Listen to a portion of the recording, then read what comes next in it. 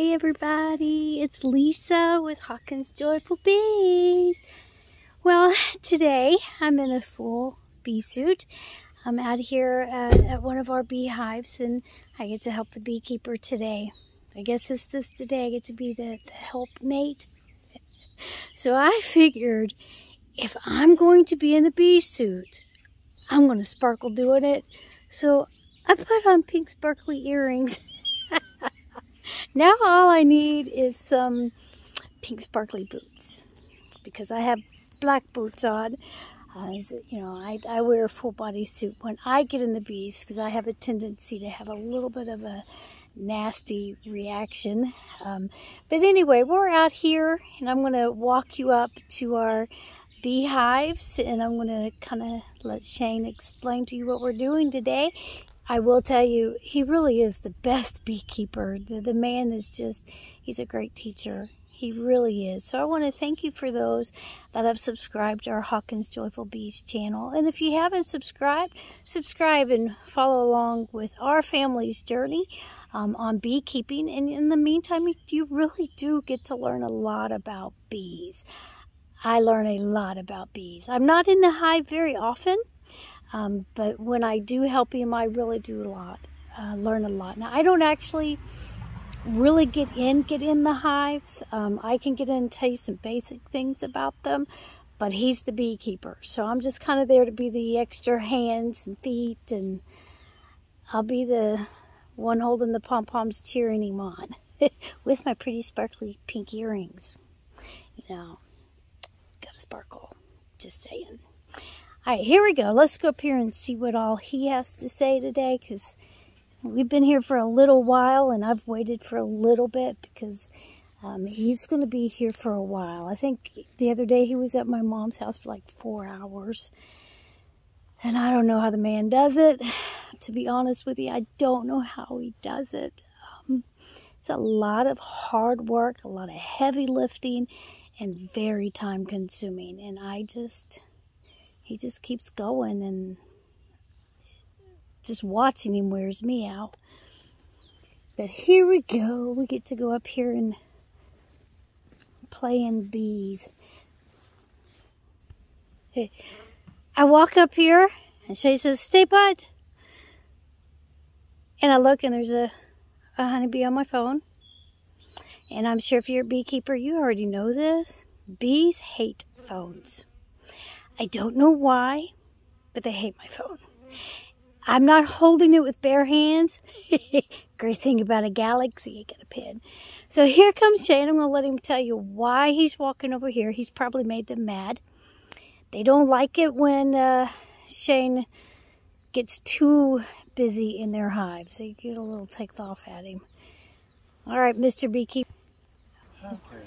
What do you got to say? Oh, look at all the bees. I've got the bees pretty ticked off. Oh, y'all, they just, Yeah. There's probably 30 bees that just attacked my phone. So my blue jeans that I have on are lined. They're insulated. Because I knew I was going to be doing some pretty major business with the bees and probably ticking them off pretty good. I don't want to, I got a full body suit, but I didn't want to wear it. I still like the jacket. So I just put these insulated pants on. They keep me from getting stung on the legs. That's a little intimidating. I'm just saying. Yeah, look at all the moment you walked over here, like 30 bees hit my phone. They're all over the place over there. You can't see them from here, but they're everywhere over there. They're all over you. So I'm doing some readjustments. I got to go back to the car, and I'm going to take some notes. I'm going to let the bees calm down a little bit. My smoker went out on me, so I can't use it right now. Okay, well, explain what the smoker does. The smoker, bees emit a pheromone. It's like they can put like an attack pheromone that says, "Get him!" And when they do that, that's when the bees start all coming at you. And the smoke kind of masks that pheromone, and it calms them down a little bit. So that's why we do that with the smoker. And unfortunately, my smoker went out. Also, it helps to, it calms them down, and it also will kind of push them away from the edges. So when you put a box down, you don't want to squish 100 bees. So you use your smoker and it kind of pushes them away because they don't like the smoke. And that's another use for the smoker. So I'm going to try to get my smoker relit, and I'm going to let the bees calm down and take some notes, and then I'll hit the bee yard again. Another way that calms them down is when we walk off and we walk away, the bees that are on us begin to go back to the hive. And that helps too, because right now, I got bees on my phone. Do y'all see them? They keep poking my phone. That's intimidating. This is why I'm not the beekeeper. Unfortunately, I didn't bring my smoker with me, so I got to walk back over there. And as soon as I do, all the ones that have already left will be back on there again. Yeah, we're going to record that. So, all right. He does have on lined pants. I kid you not. And which bees, you know, honeybees are not aggressive. But when you really, really do a lot of things in their hive, they just do not like it. You know, they are girls, and we don't like it when people come in and rearrange our house. And they don't like it either. Do you see the bee on my phone? Do y'all see her? Yep, there she is on my phone. Yep, she keeps walking across my phone. She's inspecting it because they don't like it. I've seen him, though, with hundreds of bees on him, and he just walks off ever so patiently. That might be why God made him my husband, because he's ever so patient. There he is. Wasn't too bad. I didn't get Is that why God made you my husband, because you're ever so patient? I guess. Yeah. He ain't going to answer that because I'm standing here. here. You said on camera before I got back here. But that you have to be patient with bees, and that might be why God made you my husband. Because you have to walk off patiently. If you start swatting at them, you're gonna get stung. Yeah, and I had 3 hives open at once, and you normally don't do that either. But they're really not really normally aggressive. But today, Shane's done a little much with them. He done and made these girls mad. Every wife watching this went, "We totally get that." We would sting you too. All right, y'all, I'm gonna push pause so we can walk off and let the bees kind of settle down. Settle off of us for a little. There are a bunch of them. But I'm sparkling. I'm sparkling. Woo! We'll be back. So I'm back in the car. I took my hat off because, you know, the bees are not in my car. They have been. I do transport bees in the car. Well, Shane does. But I still have my sparkles on. We have to be sparkly, be joyful, even in a bee suit. That's why you're a team, even in a bee suit. But Shane came back to the car to take notes and let the bees calm down. We do a lot of note taking. Well, Shane does a lot of note taking. And it is so he knows what he's done in every hive. So we have close to 50 hives, so it helps keep us organized, so it helps us know what hive needs what and what we've already done. So it is important to take notes. It's important to know what's going on in those hives, because you can get very confused in them if he does it. Now, he does all the notes. I occasionally will take a note on my phone, or he'll record on his phone and record the note. But he's the beekeeper. I'm just the sparkle cheering him on, because he does all of that. But many times when I come with him, if I'm not in a bee suit and I'm just going to go with him and sit in the car and kind of cheer him on, videotape for a little bit, I'll show you what I do. I crochet. So I will take my little, this a green bowl, came from Walmart, and I keep what project I'm working on and everything I need for that project in my little bowl, because, you know, the yarn is easier to pull out when it's balled up like that, and it's easier because it's in a bowl and not rolling around on the floor.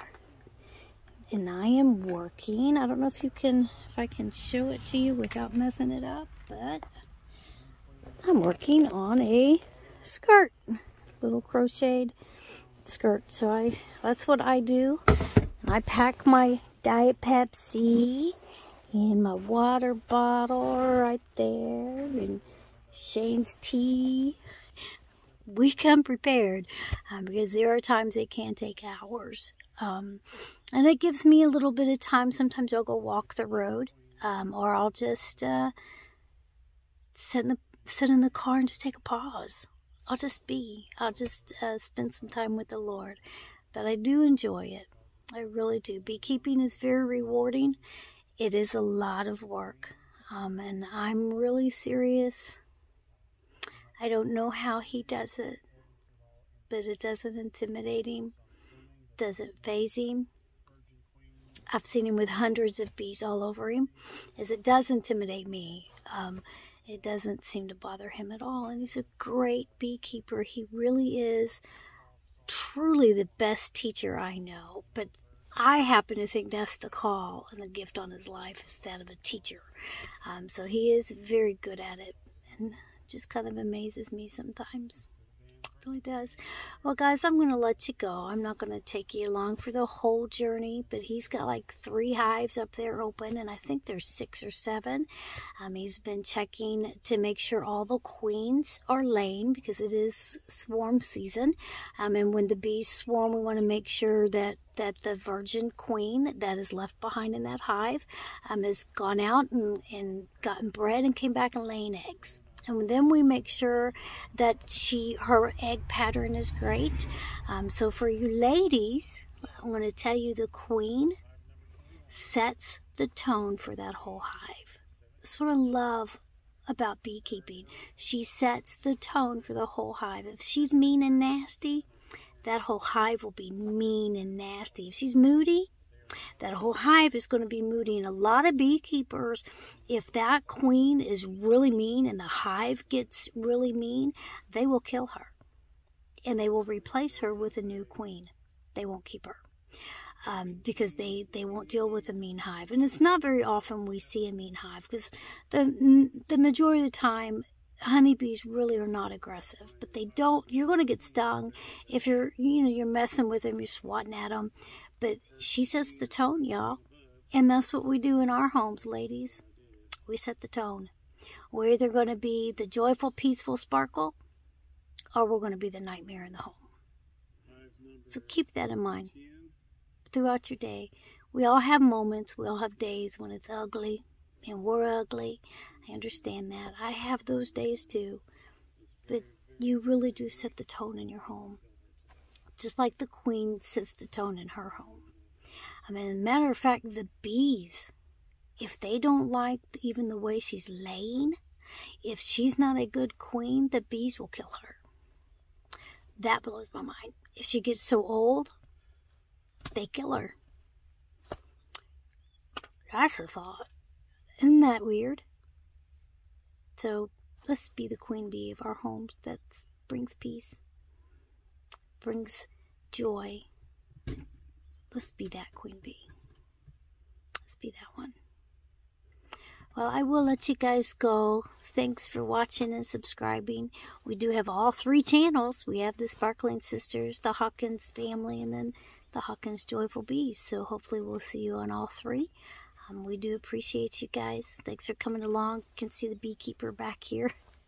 He's been recording his notes. As he's been really busy, because I'm going to get a lot of honey this year. So we're pretty excited about that. Thanks, guys. Have a great day, and God bless.